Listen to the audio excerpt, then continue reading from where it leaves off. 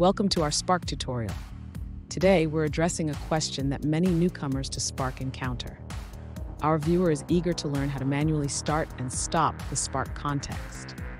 They mention that while using Spark, their context stops automatically after executing a query, making it challenging to run multiple queries in sequence. So how can they keep the Spark context alive for continuous querying? Let's explore this together.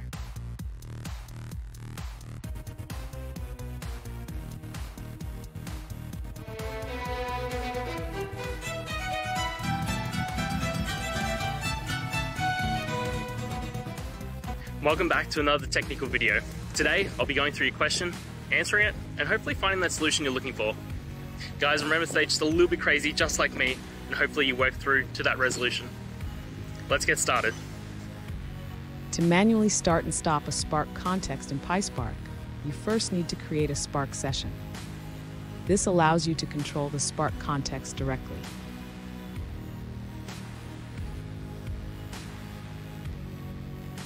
Once you have your Spark session, you can execute your queries. After completing your tasks, you can stop the Spark context when you're done.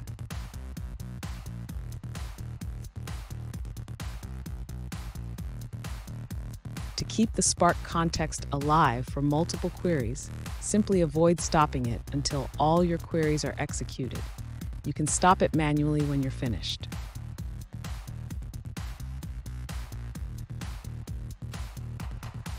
Remember, if you want to run your script multiple times without restarting the Spark context, consider using a loop or a function to manage your queries.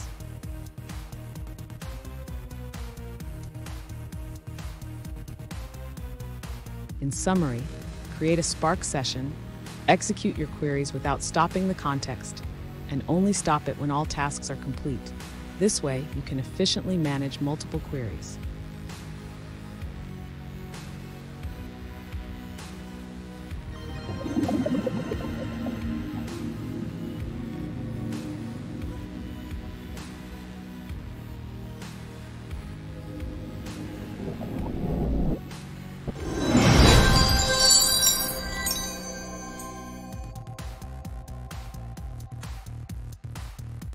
Let's now look at a user-suggested answer.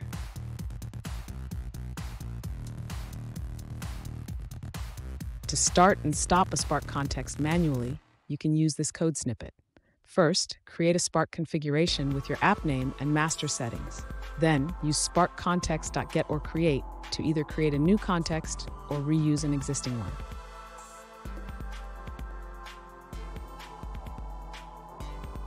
And that's it, guys. I hope this video helped answer your question and you found that answer that you're looking for. Now, please hit subscribe if it helped. I really appreciate it. And I'll see you next time on another one of these videos. Cheers.